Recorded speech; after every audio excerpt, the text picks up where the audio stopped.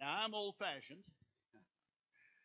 At 82 years old, I have a right to be old-fashioned. Everybody stand, please, in honor to the word of the Lord. I would like for you to turn to the book of John, chapter 14, verse number 12. The book of John, please, chapter 14, verse number 12. It says, Verily, verily, I say unto you, he that believeth on me, hallelujah, the works that I do, shall he do also. And greater works than these shall he do, because I go to my Father. John chapter 16, verse 7 and 8. Nevertheless, I tell you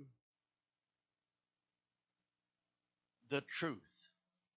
It is expedient for you that I go away. For if I go not away, the Comforter will not come unto you.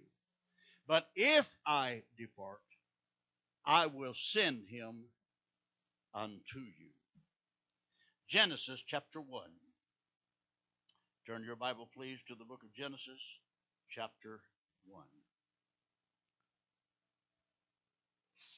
I've often wondered, when people read that, I've read it all my life.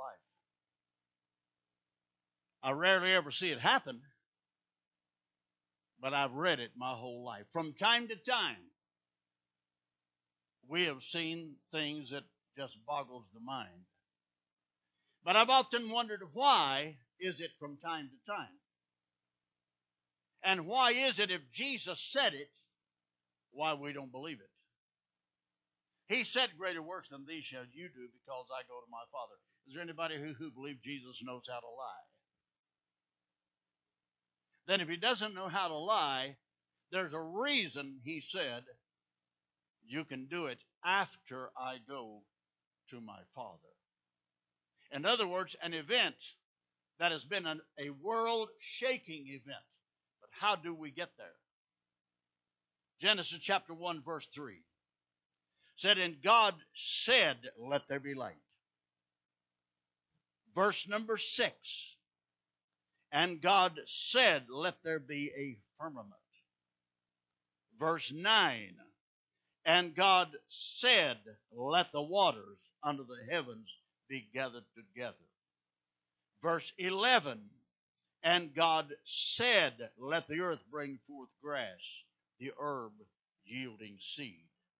Verse number 14, and God said, let there be lights in the firmament of the heavens. Verse number 20, and God said, let the waters bring forth abundantly the moving creatures that hath life. Verse number 24, and God said, let the earth bring forth living creature after his kind. Verse number 26. And God said, let us make man in our image. Verse number 28. And God blessed them, and God said unto them, be fruitful and multiply, and replenish the earth. Verse number 29. And God said, behold, I have given you every herb-bearing seed. Father, I thank you for the word today. I pray for the anointing of the Holy Ghost to come upon the minds and hearts of this audience. May we understand a little more clearly, who we are, and then give us the courage to leave this building today actually acting like we believe it. In the name of Jesus, amen. You may be seated.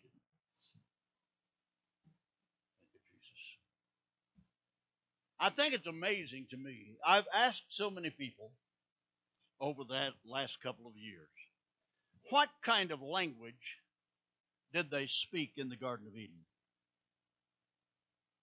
I've heard everything. I've heard Hebrew, Syriac, Greek, Italian, Spanish, even English. And then I've heard those that say, well, he actually didn't speak audibly. It was in the mind. It's like when you pray and you feel like God's speaking to you, sort of by osmosis. But the fact is, if you know anything at all about the Greek or the Hebrew, you will know that the Hebrew language will tell you that 10 times in Genesis chapter 1, when it said, and God said, it was an audible expression. In other words, something you could hear that God spoke. But the one thing that all 10 times had in common, it was a creative language. Because every time he spoke, something was created. Now think about this. If God, in his wisdom, points us throughout the Old Testament, I don't know if you've ever heard this before, but I've said it probably 10,000 times. The New Testament is concealed in the Old Testament. The Old Testament is revealed in the New Testament. And from Genesis to the book of Malachi, it's talking about the day when Jesus is going to arrive. The whole thing, all of the tabernacle, all of Solomon's tabernacle, everything that the prophets said and did, it's all prophetic utterance of the fact that one of these days a Savior is going to come to this earth. And the fact is, when he came, the Bible said that he healed everywhere he went. Miracles everywhere he went. You'll remember the story of the man who sat at this gate, or sat alongside of the pool of Bethesda for 38 years. And when Jesus came and asked him, he said, I can't get in the water when it's trouble because there's no man to put me in. Don't you think it's amazing that Jesus didn't trouble the water? He didn't wait for the angel to trouble the water. Because a lot of people got healed at the pool of Bethesda. An angel would come down periodically and trouble the water. And when he did, whoever got in the water got healed. And the man said, I have no one to put me in the water. Jesus didn't say, I'll put you in the water. Jesus said, take up your bed and walk. Hallelujah. You got to think about it. This is a different kind of a religion than they're used to. They're used to a religion that is the phylacteries on the bottom of the hem of the garment. You're judged by what you gave at an offering. In the tabernacle, I have preached in this church on the tabernacle, I think, a couple of times. And it's amazing to me that people will read about the tabernacle and not recognize that every portion of it is talking about the church and it's talking about the Savior of the church, Jesus Christ. Now, you think about this. All through the Old Testament, why did an axe head swim? And why did the thunder roll? And the Bible said the wind came and the fire came when Elijah said, I'm the only one. There's nobody left but me. And the Bible said that a great earthquake came, and then a great wind came, and a fire came. And then there was a still small voice that said, Elijah, you ain't the only one. I got 7,000 that's never bowed their knee. Folks, you got to realize this. We may be small in number in this church, but what would this community be like without this church? What would your community be like without you as a child of God? What would your family be like if you did not know Jesus Christ as Lord and Master of your life? You think about this. Everything that happens for a reason. God had a plan, and He had a plan before He ever had a man. And if God had a plan, why do you think these scriptures all point us toward an amazing event? And Jesus nailed it when He said, greater works than these shall you do because I go to my Father. Greater works than what? He fed 5,000 with 5 little loaves and 2 fishes. Hello. Told the man to get up who had been there 38 years and couldn't walk. He opened blinded eyes. He went in the 4th chapter of the book of John. He said it's necessary that I go down to Samaria because there's a woman there that's an outcast. She's a Samaritan. She comes to draw water at a time when the Jews are not there because she's not welcome. And he said, give me a drink. And she said, do you know who I am? You, a Jew, being asking me for a drink? And he said, if you knew who I was, you would ask me. And I would give you living water that you would never thirst again. And like most Christian folks, listen to what she said. But you ain't got a bucket. How can you do that? Listen, folks, it is amazing to me that we look at things based on what we have heard, what we think we know, and we count out what God said. Amen. Because it doesn't matter what you think, it's what this says. That's what matters. I said it's what this says. That's what matters. And the fact is, when Jesus said, greater works than these shall you do because I go to my Father, he meant what he said. But do we do it? Hello, I said, do we do it? Here's a man who tells a fisherman who's spent his whole life fishing. And Jesus comes along and said, cast a net on the other side. Said, we worked all night long, and we've caught nothing.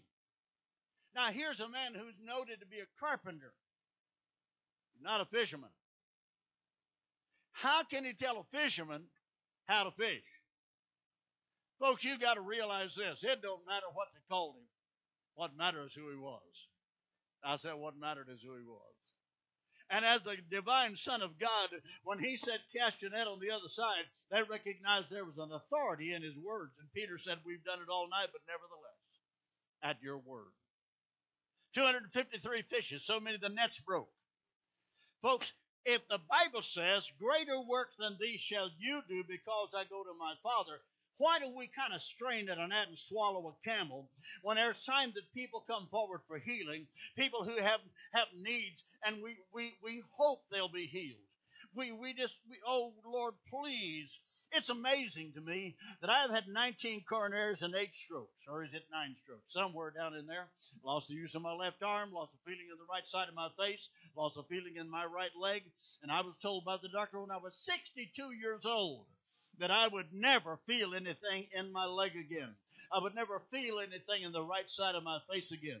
I couldn't hold a microphone with my left hand. That's why I do it all the time now, to tell the devil, you lying sucker, you don't know nothing. Amen. And so I hold a microphone in my left hand because the doctor said I couldn't do that. I couldn't hold a cup of coffee, couldn't do anything, couldn't get it this high. But I can tell you this, I'm a believer in what this book says. I said I'm a believer in what this book says. And because I believe it, and all of those times I've been told 7 times by the doctors if I live 48 hours, that would be a miracle. Well, I believe in miracles because here I am. Amen. And the fact is that over the anointing of the Holy Ghost, over the years, the anointing of the Holy Ghost has kept us at times when we wondered, how in the world are we going to make it even one more day? How are we going to pay one more bill? How are we going to do? Just this week we had a miracle. We drive that coach out there, and I have learned over the years, if you pull into a garage, that's $500 if they look at it. If they fix it, that's $1,000. If they had to fix it, if it takes more than a couple hours to fix it, that's $2,000. I've been down that road. We have been driving buses for 50 years. And I can tell you, I've been burned again and again. I got burn marks all over my body. Amen. From buses breaking down and going in. And then I left it about 4 years ago. I left my bus at a garage while we were in the British Isles. Some things needed to be fixed. The guy gave me an estimate of $2,300. When I got back, the bill was $7,800. Hello. And he wouldn't let me have the bus back until I paid the bill. Well, yeah, a couple of days ago, I went to a garage. It should have been about $500 to $600 because they worked on it 2 full days. 2 men most of the time working on it. When it come time, the old boy charged $100. Hello. I said, what? $100. Last year when I was here, the same guy adjusted my brakes. And 4 or 5 years ago, he fixed my transmission, a Mexican fellow, the other side of town. And he fixed the leak in my transmission. I can't remember how much it was, but I was amazed it wasn't all that much. And he wanted to know all about me. And last year when I was here, I had to have my brakes adjusted. Normally, that's a minimum of 100. And I gave him all CDs because he wanted to know what we do. Do you sing? What do you do? So I gave him all CDs. And when I went to go, I handed the credit card to the lady who was sitting at the counter, and she looked up at the boss and said, how much? And he just grinned real big, and he said, how's free? Will that do? Amen. Listen, folks, you don't know what God will do until you dare to trust him. I said, you don't know what God will do till you dare to trust him. When I read this, you see, the reason I've asked you, or I've made the statement, rather, I haven't actually asked you the question, what kind of language did God speak in the Garden of Eden? The fact was, it was a creative language. And the creative language that he spoke in the Garden of Eden obviously carried over until the 11th chapter of the book of Genesis. Did you ever read the story about the Tower of Babel? It will tell you that they fired brick to make them strong, and they made up their mind they were going to build a city and a tower that reached into the heavens. And when they did that, the Bible said God spoke and said, let's go down and see what they're doing. And when he went down and saw what they were doing, he said, unless I confound their language, this is God speaking, unless I confound their language, nothing will be restrained from them. Why is that? It's because they were still speaking the creative heavenly language that they spoke in the Garden of Eden. And because they were speaking a creative language, God himself said, nothing shall be restrained from them if I don't confound their language. And the Bible says he sent them all over the entire earth. Brother and sister, do you ever wonder why there's all different colors? You got to think about this. They may be a lot of different colors of skin, but did you ever notice that the blood is still red? It don't matter what the color of the outside skin is, blood is still red. Amen. It's because God wanted man to know that it doesn't matter what the color of your skin is. It's the attitude of your heart. It's the ability to know him as your Savior. Amen. And the Bible wants you to have everything that he said you could have. When he said, greater works than these shall ye do because I go to my Father, it got my attention. And I started wondering, well, how am I going to do that? Because it all points to after I'm gone. What's going to happen after I'm gone? He said, it's expedient for you that I go away, for the Comforter will not come. What did he say he would do in John chapter 14? He said he would bring all things to your remembrance. Amen. He would teach you all things. He would bring all things to your remembrance. And brother and sister, if he's going to teach us all things and he's going to bring all things to our remembrance, you got to recognize here's something we got a hold of that we don't understand what it is if you're Pentecostal. I've been in Pentecostal churches that I wouldn't dare preach this kind of a message because most of them are more Baptist and Presbyterian than they are Pentecostal. Hello. Amen. And I can tell you, if I don't know anything else about the Stovers, they are Pentecostal. I said they are Pentecostal. Amen. If I know anything at all about Danny and Marcia White, they are Pentecostal. And so I assume that the rest of you, if you ain't Pentecostal, you're mighty close. Amen. And so the fact is that the creative heavenly language that they spoke in the Garden of Eden, that God took away from them in the 11th chapter of the book of Genesis, it is amazing to me that from there on, God had to speak directly. It was him sending angels talking to men all throughout the Old Testament. They had all kinds of sacrifices and things to bring God's presence in. But he said, when the Holy Ghost has come, you will have power. Chapter 1, verse 8 of the book of Acts said, you will have power to jump on one foot and talk in tongues. Amen. Wasn't it? Oh, you'll have power to impress the Jehovah's Witnesses. Amen. No. He said, I will give you power to be witnesses unto Jerusalem. That's home. I met a lot of folks who need to be a witness at home because they ain't a very good one now. Jerusalem and Judea. Judea's next door. I met a lot of folks that don't even know their next door neighbor. They ain't going to know their next door neighbor. Because the dog may bark too loud and I'd like to shoot that stinking dog. Amen. The kids won't shut up. They go out in the backyard and wake me up early in the morning. And isn't it amazing to me? Jerusalem, home, Judea next door. And then it says Samaria, that's folks you don't even like. And uttermost parts of the world, that's folks you ain't never met. We take that very seriously. And the reason we take it seriously is because I believe this book. I said, I believe this book. That's why we have been in an area, we got our side window shot out. We've been bombarded with stones. We've been told, one town we went to got a sign outside that said, Protestants who enter Cross McGlen, do not leave Cross McGlen alive. And the first time we were there in the high school, I thought maybe that sign might be coming true because they treated us like we were outsiders, that they weren't going to respond in one way. When we'd finish a song, they'd just go. Until about third song. Then the anointing of the Holy Ghost came on the scene. And when we closed that assembly, big old boys in the back screaming, well, what about us? Hey, mister, what about us? Because we didn't get to them because they fooled around. Well, the second time we were there was like homecoming. They were lined up to help us carry the equipment. They fed us coffee and some refreshments. The teachers wanted to visit with us. We've been there about 4 times, and now it is like a homecoming. Amen. It's like we've arrived at home when we get there. And at 1 month, by the end of 1 month after we were there the first time, the government started getting anonymous phone calls telling them where bodies were buried. I believe it's because the anointing of the Holy Ghost began to touch some lives, whether it was teachers or kids who knew where it was, but they started digging up bodies. And in a 2-month period, over 200 bodies had been dug up that had been killed and hid because they were Protestants. Listen, folks, it doesn't matter where you go. The God you serve can change the atmosphere of where you are. God can change everything because of who you are in Him. And if you realize the fact that when the day of Pentecost came, what did God do? Why all this stuff?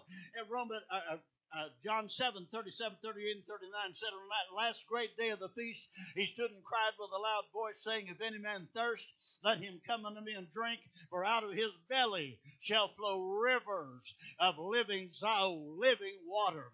Zao means the highest and the best of the creation. We're going to have living water. What is water? You can't live without water. You can't grow a plant without water. You can't drive a car without water. You can't have a bath without water. You can't cook food without water. Brother, He said, out of your belly is going to flow living water. In other words, the words that you speak, I said the words that you speak and the deeds that you do, it's like a fresh stream flowing over dry ground. Because the reason these kids act like they do when we go to the schools, the anointing of the Holy Ghost distributes living water as we're singing and testifying. And they don't know why they scream and holler. They don't know why they want our autograph. They don't know why. But I can tell you the anointing of the Holy Ghost still makes a way no matter what kind of a school we're in, if it's Protestant or Catholic. Why is that? It's because we have the anointing of the Holy Ghost. God said that the day of Pentecost came. And brother, think about this. When the day of Pentecost was over, a man preached a sermon. The one who denied Christ 3 times and cursed on the 3rd occasion. The one who took a sword and cleaved the ear off Malchus, the servant of the high priest. The man that Jesus turned to and said, get behind me, Satan. The man that Jesus said, when you're converted, strengthen the brethren. The man that couldn't be counted on for anything. And yet when the day of Pentecost came and Peter was filled with the Holy Ghost, think about this. He preached the first sermon that 3,000 was added to the church. In that 3rd chapter, it'll tell you that Peter and John was going into the temple through the gate called Beautiful. And there sits a man who's been lame from his birth. And Peter came to him and he started asking psalms and alms. And Peter said, silver and gold have I none. Sound like a Pentecostal preacher to me. Amen. He said, silver and gold have I none. But first he said, fasten your eyes on me. See, here's the problem with us. Sometimes we believe that God's going to do it, but we're also afraid that, well, maybe He won't. And if you're afraid maybe He won't, what it does is it dampens your faith, and it dampens the faith of those you're praying for. Peter did 2 things. Fasten your eyes on me, and then the Bible said He got him by the hand, lifted him up. Hello? You know how many folks I have prayed for in 82 years? 57 years of ministry. I prayed for a lot of folks. How many of them did I see healed? I don't know. Some went away just like they came. But I can tell you in Morgantown, West Virginia, a little girl came in with her hands that her fingers looked like clubs. Her little finger was bigger than my thumb. They didn't bend at all. But when she left the building, she's doing this. Amen. Fingers had become absolutely normal. Why is that? Because I'm so powerful? No. It's because I have been endued with a power from on high that Jesus said was going to come, because He went to the Father and because He...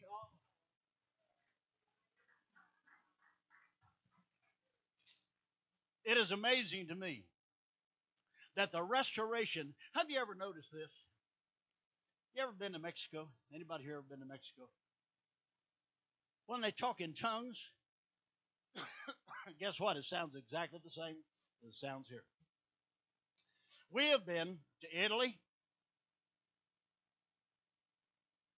France, Germany, Ireland, Scotland, England. When folks talk in tongues, it sounds exactly the same as it sounds here. Why is that? It's because they got the same thing that we have here. I said it because they got the same thing that we have here. That creative heavenly language, it may sound different no matter where you go. Years ago, thank you, ma'am, I was in a convention the first year I was in the ministry, second year I was in the ministry. And I had a man named Albert Mink who had ministered in Japan for 30 years. And he was the evening speaker. The place was packed. It was a building about 5 times, maybe 6 times the size of this, packed. Albert Mink opened his Bible and read his text. And just as he started to pray, a young Mexican boy, almost at the back of the church, rose up and began to speak in tongues. Sounded strange. And Albert Mink fell on his face, sobbing. Nobody knew what in the world happened. He's supposed to be preaching there. He lays on the floor, sobbing. And finally he got up and he said, I apologize. But he said, young man, the young man spoke in tongues. And the guy next to him said he doesn't understand English. Said, well, has he ever been out of this country? And he said, he ain't never been out of this town. Said, does he know anything about Japanese? And he said, he doesn't speak any English. He's only graduated from the 3rd grade, 20-some years old. And Albert Mink fell on his face and started crying again. When he finally got control of himself, he stood up and he said, folks, I'm so sorry. But that young man spoke in the exact dialect of where I have served for over 30 years. He was home on a 1-year sabbatical to raise funds for his missions. And he's booked in churches for a year in the denomination. I can tell you this, he said, the message was clear from the people I serve that we cannot do without you for a year. We need you now. 4 days later, Albert Mink was on a plane on his way back to Japan. I never forgot that kind of thing. We had a young lady in our church when we pastored in Mount Washington, Kentucky. They went to an Indian reservation at a big conclave of several tribes who were saved. And with 500 or 600 people there, she stood up one night and began to speak in tongues. And the Indians, all of them began to worship God, and all the chiefs fell down on their knees. And after it was over, they went to her and said, how did you know our ancient language? And she said, I don't know what you're talking about. Said, but nobody knows that language except us. The elders learn it. Even the people don't know it. They know about it, and they knew you were talking in it, but they don't understand what you're saying because they don't speak the ancient language. Only the chiefs speak the ancient language. And you just spoke in our ancient language, and God said to tell us that we are not forgotten. Amen. We are not forgotten. We are still His children, and He's still on the throne for us. Amen. Hallelujah. Listen, the creative heavenly language is capable of taking control of your life.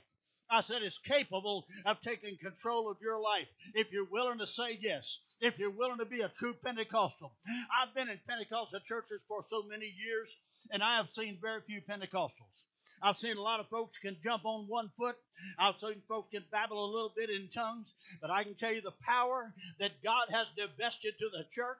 I can promise you this. It is more than speaking in tongues. It's more than jumping on one foot. It's more than a little prophecy. It is life transforming. It is nation transforming. Amen. Because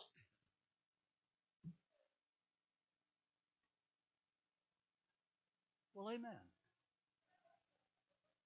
I'm praying that that's what will happen to you when you're there. Amen. The anointing of the Holy Ghost. Listen, folks.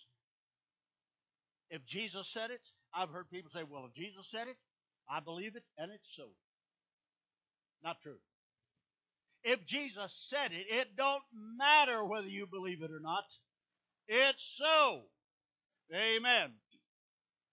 And I ain't finished. I quit. I'll start it right here. No, I won't either. Miranda's preaching tonight. Everybody stand up.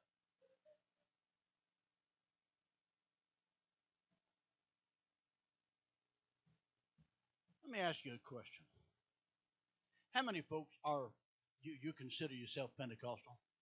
Let me see your hand.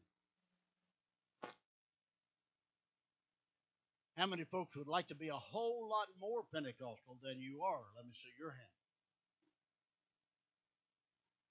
How many folks would like to be Pentecostal? You'd like for God to take control and give you the power and the authority that comes with the Word, comes with the anointing, comes because He said it was so. And if Jesus said, greater works than these shall we do because He went to the Father on a Resurrection Sunday. Why do we celebrate resurrection? It's because He did what He said He was going to do. He went to the Father. But you see, it's no good unless He rose. I said it's no good unless He rose. His death was useless unless He rose. If He didn't come out of the grave, then none of the things that He said would happen will happen. But because He lives. I said because He lives. Why do you think Philippians says, I can do all things through Christ who strengthens me? Can you? I said, can you? Paul said, I can do all things through Christ who strengthens me. Jesus is not alive when Paul said that. How can he say when Christ strengthens me, he's dead? At least he was. But on the third day, hallelujah, out of the grave, the covenant sealed. And because he lives, I'm going to live also. Because he lives, I am living also. Yes, I want to go to heaven. I'm ready. Anytime the Lord calls, I'm ready. But until he does, I want to live like I'm an anointed, dedicated child of God. What about you? I wonder how many of you here today, you would like more authority and power than you got. Raise your hand. Get out of the seat and come join me.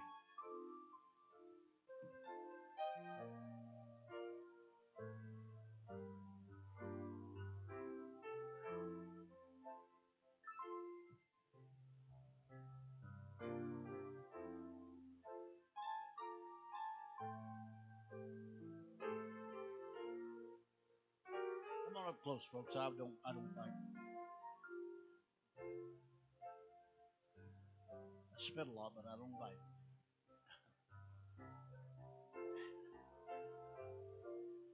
Get a hold of somebody's hand, would you please?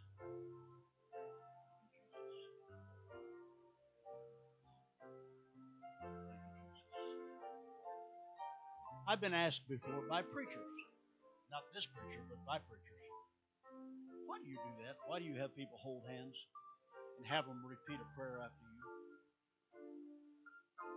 Do you know how much authority there is in unity? Do you know how much power there is in unity? Unity will change so much. It's like when you're holding hands, what you're doing is you're drawing power from everybody that's holding hands with you. It's not a matter of you just getting authority and power from the one next to you. No. You're getting power from everybody here. And so everybody just bow your heads and close your eyes and repeat after me, please. Lord Jesus, you know me better than I know myself. You know my future better than I know my past. You know what my failures have been. You also know my successes. But better than that, you know what I'm capable of. Anoint me that I can exercise the capabilities that you have distributed to me. Help me to understand the authority that I possess. Then give me the courage to act like it. I make a choice today to totally surrender, completely, without reservation, to your will for my life. Anoint me. Make me who I should be. In Jesus' name.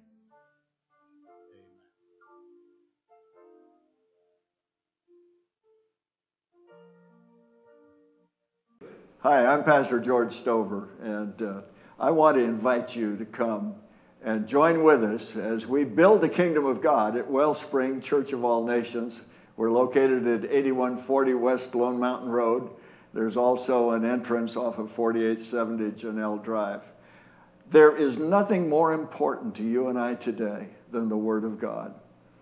If we don't learn as a people, as a nation, to return to the Bible, to return to faith in Jesus Christ and Him alone, we're not going to have the country that we've had, the one that I grew up in. I want my grandchildren and my children, your children, and your grandchildren to live in the America I grew up in. But you know, it's going to depend on us, the people of faith. We have to get into the Word and just stick with it. And having done all, stand. And so we're really wanting you to come and just be a part of who we are, what we're doing here, because it's really all about you.